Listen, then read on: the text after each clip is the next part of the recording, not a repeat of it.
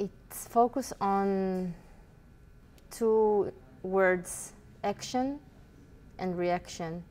And we're trying to zoom in with how fast in these days we are reacting to everything that is happening around us. Do we take the time to realize what we want to answer for someone that just asked us something, or for something that just happened, or we instinctively react? And there is thousands of options around us that happens, and I feel that life has become super intense and busy with sound and things that are happening around you. And maybe just to question, do we need to react to everything that is happening around us, or do we have the possibility to actually choose what we are reacting to?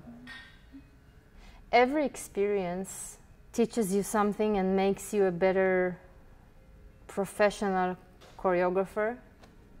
And I feel that the fact that I'm thinking in Hebrew, translating it to English, meeting people that were coming from different cultures and trying to explain myself in a way that they will deliver the exact material that I am asking them is making me be brighter, sharper, and I feel that from day after day my tasks for them are becoming more clear, so we are shortening the time of trying to achieve what we're looking for, and it's just becoming faster and faster.